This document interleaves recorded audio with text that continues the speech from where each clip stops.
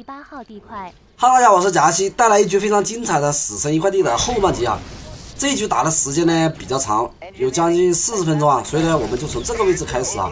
当时呢我们是从10号位把那个油桶打碎之后呢，可以修桥呢回到3号位发展。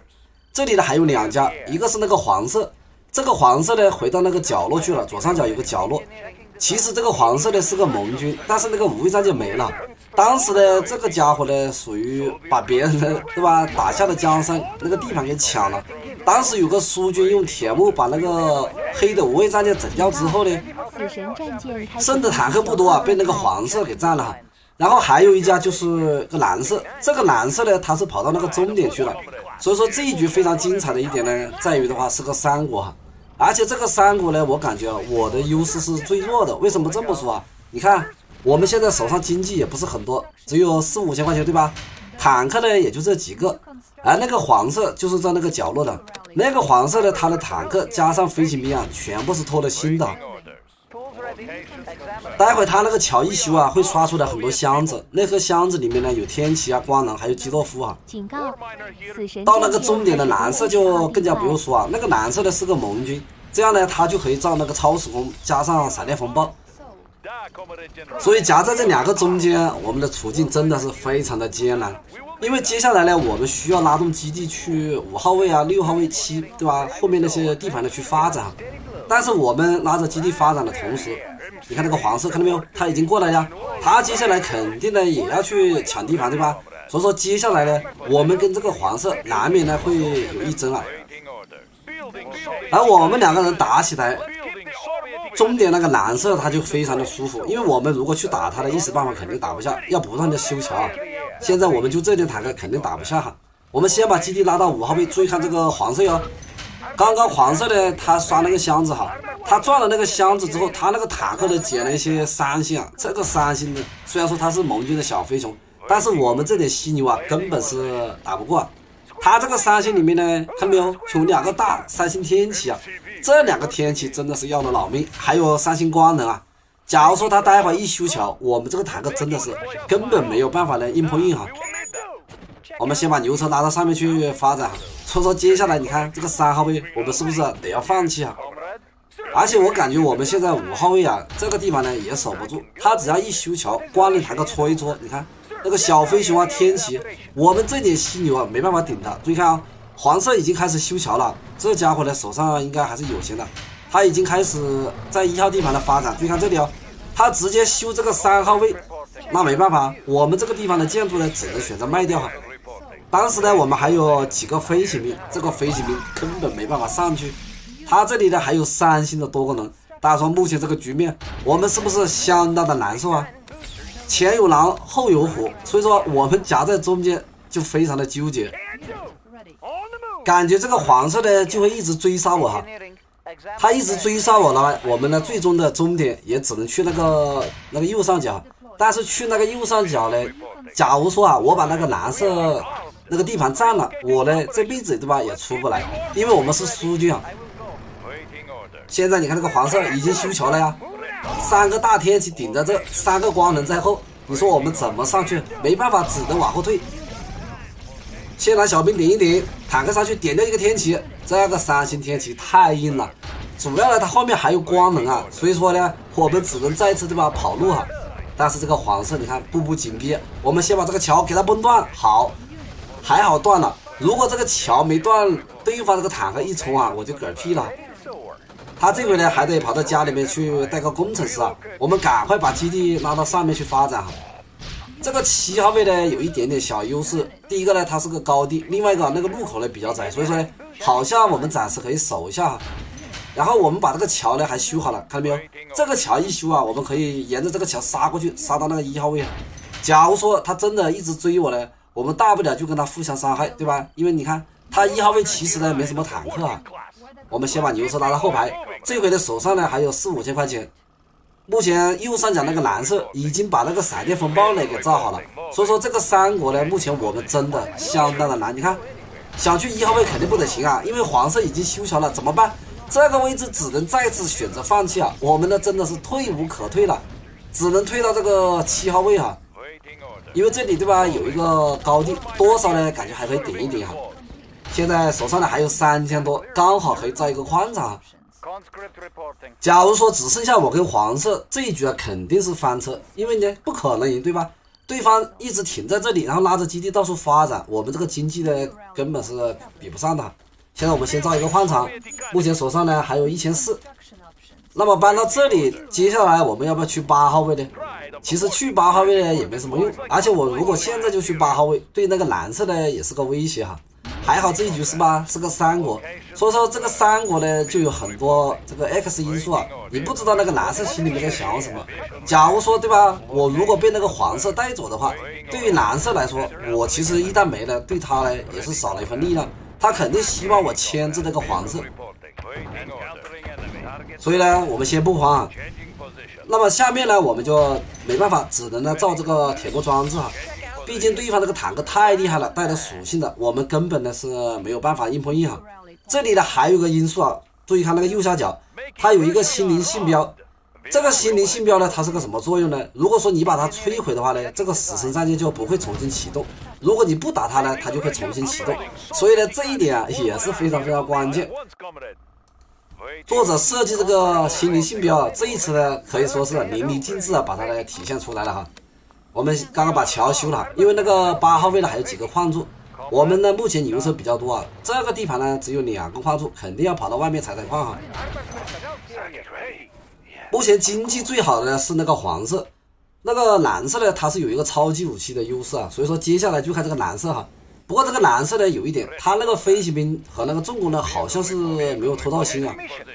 假如说他的飞兵都是1星的，还比较厉害一点啊。所以看这个蓝色他已经动手了，对吧？他直接过去整那个黄色，因为他感觉呢黄色目前这个地盘呢太大了，优势太明显了，他直接呢想骚扰一下这个黄色呢，也是有所准备啊。他在1号位呢有重工，有维修厂，即使基地没了呢，他还是可以再造一个的哈。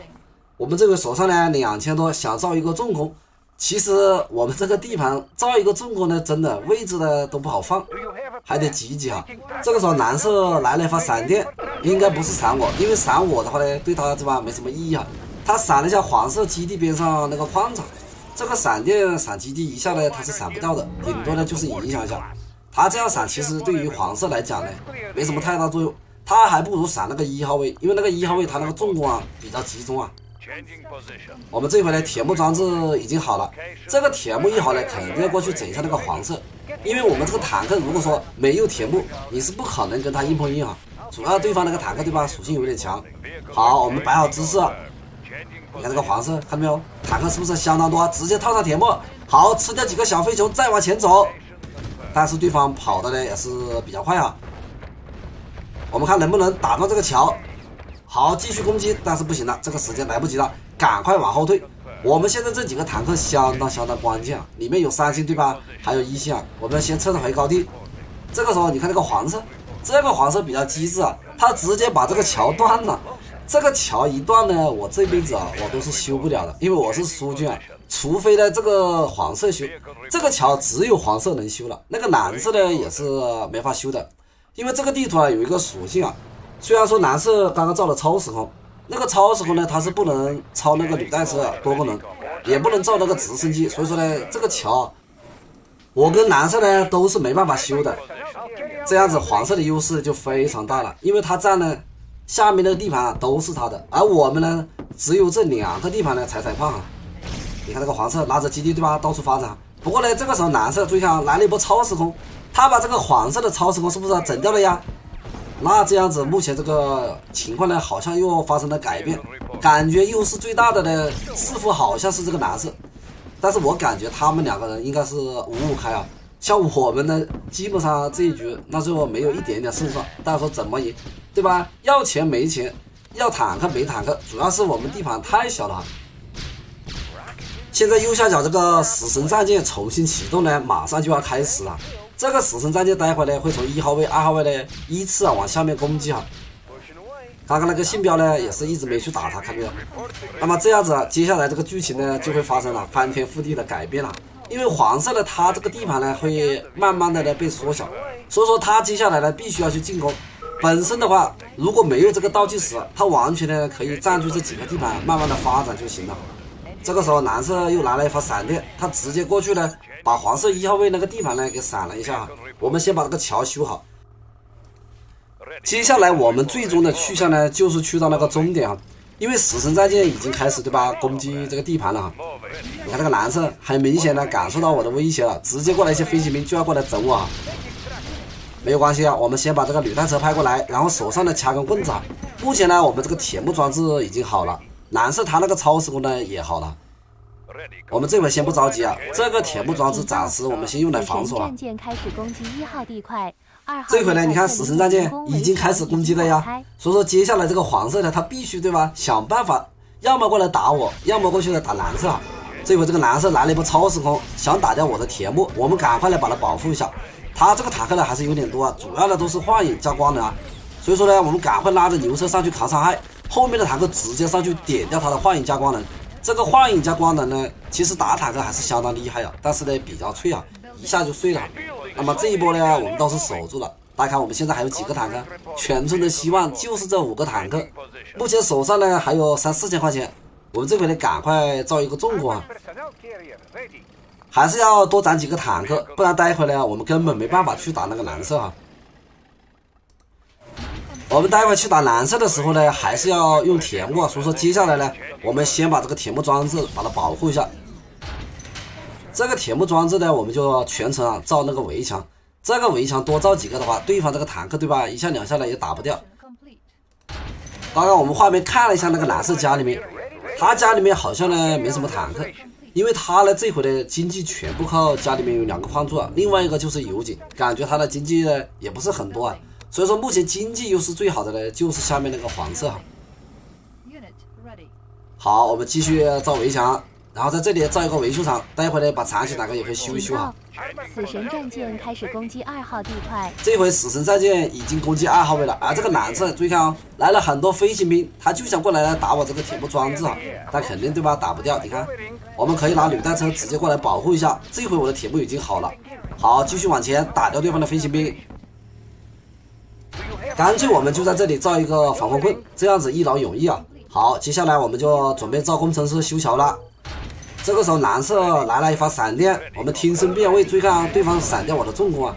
其实这个重工丢了呢也无所谓，我们这回这么多坦克呢，基本上也是够了。下面呢，我们先等蓝色把那个超时空用完之后再说啊。你看我们现在这个坦克依然是散开的哈，主要对方呢，万一对吧，我这个坦克一过去一集中，被他一丢到水里面，我这一局啊基本上就没了哈。所以说不着急，注意看对方来了一波超时空，漂亮，他想借刀杀人，但是呢，传坦克只是传了黄色一个，那个黄色的坦克应该也是散开的。那这样子蓝色他的超级武器是不是都用完了呀？一旦他用完，接下来就是我们这个铁幕装置的使用了。黄色家里面有多少坦克呢？我们也看不到。这家伙呢造了个裂痕啊。这个蓝色的这家伙发力辐射对吧？家里面依然是幻影加光能。这个坦克呢其实是比较脆的啊。盟军的坦克一定要偷到星，偷到星呢才比较厉害。如果说没偷到星啊，那就是对吧？豹子科科啊。我们先把基地呢拉到那个9号位去啊，因为我们已经准备修桥了，直接工程师把这个桥一修。现在我们就只有这5个坦克啊。好，先把坦克摆好姿势，准备套铁幕，一下来冲进去了。现在这个蓝色对吧，感觉就有点慌啊，他想打桥，但是这个幻影打桥呢比较慢哈，我们直接看到没有，一波冲进去啊。这个家伙呢，看到没有，他感觉自己守不住，就要跟我换家，还来了飞行兵啊。这个基地其实丢了呢也没关系，毕竟刚刚我们在后排对吧造了一个重工啊，我们再造一个基地就行了哈。我们这几个坦克继续拆，打掉蓝色基地，再打掉这些建筑，这样子蓝色是不是他就顶不住了呀？好，先打掉闪电，然后坦克往后一退，这5个坦克呢依然还在啊。对方呢有很多飞行兵，我们履带车过来打掉飞行兵。警告！死神战舰开始攻击4号地块。看到没有？我们基地是不是要出来了？这个基地一出来呢，赶快拉到这个终点去啊。那么这里呢就会有一个问题，即使我们占了这个终点，我们这个坦克是不是也出不去啊？当时的其实我心里面也是这样想的，但是这个结局呢相当的戏剧性啊，非常有意思啊。一会儿呢大家就会看到啊，注意看啊，我们把这个蓝色带走之后，你看这个黄色，这个黄色很明显呢就想坐收渔翁之利啊。他把这个桥一修，直接一杆子捅了进来。他这个坦克有点多啊，而且都是一星啊，相当厉害。他这个时机呢把握的也是相当好。我们这回呢只能呢，对吧，在这个终点慢慢发展哈。现在呢我的铁幕装置又好了，我们先用这飞行兵稍微的骚扰一下。目前呢我们这个建筑啊肯定呢都要放到这个终点了哈。但是你看这个黄色，这个家伙的飞兵啊坦克都是一星，来了好多飞行兵。我们赶快呢多造点履带车防空啊！目前家里面有2个，对方这个飞行兵也是无视我这个棍子对吧？强行想换掉我们这个履带车，但是这个履带车的防空还是相当的厉害，对吧？这一波呢守肯定是守得住啊。关键是这个黄色接下来呢来了很多这个小坦克，看到没有？这个小坦克呢就相当的厉害了。不过呢不要慌，目前我们铁幕在手对吧？天下我有啊，随便他冲过来。好，他受不了，直接来了。我们直接把坦克集中，然后套上铁幕，吃掉他这些坦克。然后履带车往后面退，对方呢想强行换我的基地啊，这个没关系。即使这个基地丢了呢，我们这里对吧有重工啊加维修厂，还可以再造一个。这样子黄色这一波呢，我们是不是要守住了呀？守住这一波呢，感觉我们这一局似乎好像有点机会，但实际上呢，我们是输军啊。即使这里有坦克，我们这个坦克怎么出去打这个黄色，对吧？根本打不了。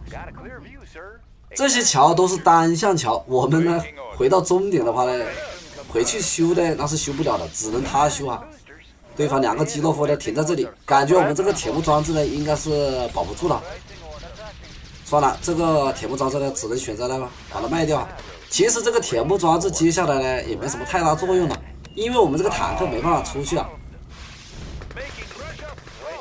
这个地盘呢也是守不住，算了，我们要把这个牛车呢全部拉到那个终点去啊。